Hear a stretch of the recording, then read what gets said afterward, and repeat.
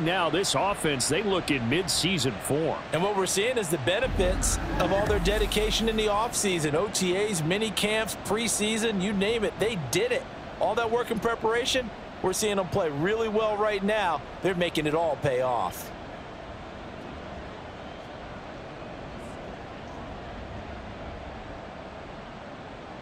Now Moody for the PAT.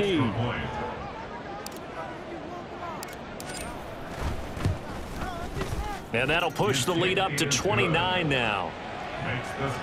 Well, the offense wasn't out there for a long time, but they were out there for a good time. One play, and they're able to hit pay dirt. Here is Wisnowski to boot it away following the touchdown. Olszewski going to hold on to this one. Touchback. And the Steelers set to take the field. A last series for him, a little disappointing, forced to punt. And now they'll try to do better here and come away with some points as they begin this drive. 1st and 10. And the pressure gets there. He'll go down. It's a sack. And it is going to bring us to the 2-minute warning. Pickett will look to throw it here. Now a quick throw there, but it's going to be incomplete. And this drive is almost over before it began thanks to a great defensive effort. Sack on 1st down, followed by an incompletion. One more good rep, and they get off the field. On 3rd down, here's Harris. And he'll take this up only to about his 18-yard line. It's a gain of just 3, and the offense likely going to yield to the punting unit here on 4th down. We often talk of situational football. Let's just call it team football. The defense did their job, got off the field, brought up a punting situation, so they're turning the ball back over to their offense. You think those guys will get along very well right now? Of course they will. Defense helped the offense. Now it's their turn to take it downfield.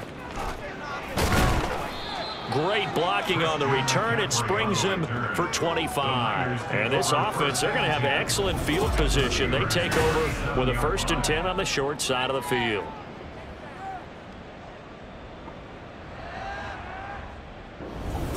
San Francisco set to go on offense once more.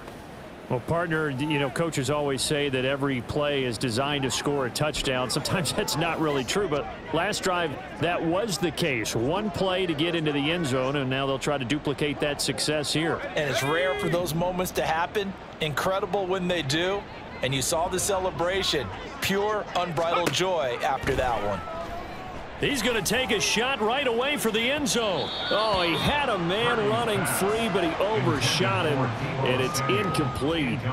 And in an afternoon where just about everything's gone right, there's an unlikely sight there. He's got a receiver all alone downfield, and he just overshoots him. On 2nd down, McCaffrey.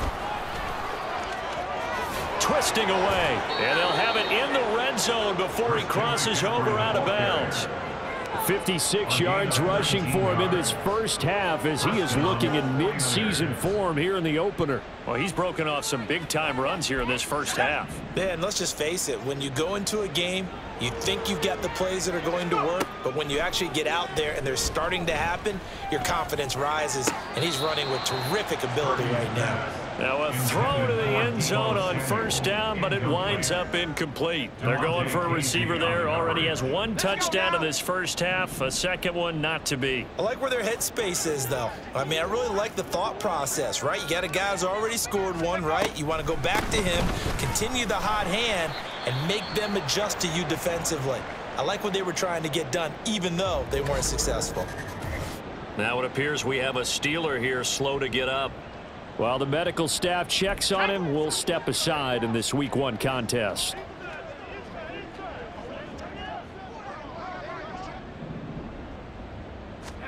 Here's Purdy now on 3rd and goal. And it's complete. In the end zone, touchdown 49ers. Christian McCaffrey, already his 2nd touchdown here in this opening weekend. And the 49ers will extend their lead in the final minute of the half.